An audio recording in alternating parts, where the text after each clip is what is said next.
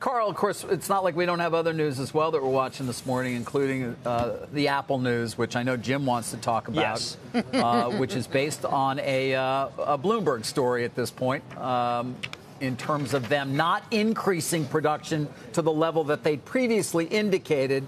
So they were going to go up by 6 million units in the second half of the year. Now they're not. So they're going to stick with an aim to produce, I guess, Carl, 90 million overall units, but stock's down. Although I saw Jim tweeting about this Morgan Stanley note, Jim, calling it more bark than bite. Right. Well, Morgan Stanley's been the best. And a lot of people say, well, wait a second, Jim. That's Katie Huberty, and she's no longer in charge. But I'm looking at it. Pulse initial iPhone production headlines more bark than bite. I spent a tremendous amount of time last week when I was on the West Coast speaking both with suppliers off the record, but also with a major phone company off the record. And while you may believe that Apple's suppliers are talking to Bloomberg, any supplier that talks to Bloomberg will immediately be cut off.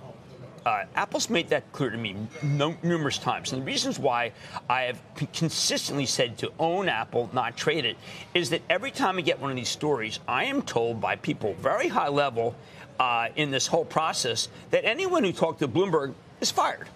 Now, Apple's the largest company on earth when it comes to this. So why would you risk being fired by having an off-the-record discussion, which then becomes on the record with Bloomberg, unsourced? Not only that, but one of the main reason why there has been tremendous demand is that AT&T and Verizon are desperate to keep their customers, given the fact that T-Mobile has kept its pricing down. So it may be entirely possible that someone wants to spread a rumor to get Apple down, which would be, David, exactly if you were let's say, somewhat nefarious, you do in order to break the NASDAQ. That's true. Although I've built my 35-year career on hoping that people will talk to me when perhaps it's not always in their best interest to do so, Jim. So right, but there is I'm not necessarily in the habit of, criticizing others' journalism. We've seen stories like this in the past. Well, you are my right. point. Oftentimes they are sort of a misdirection. Not always.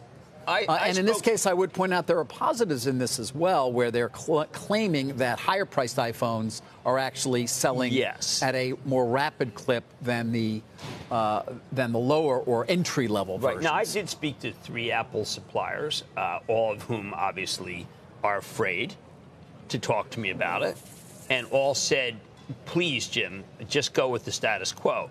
This is the opposite of status quo. So, Carl, what happens is, again, I'm not saying that there's some vast conspiracy to move the NASDAQ lower.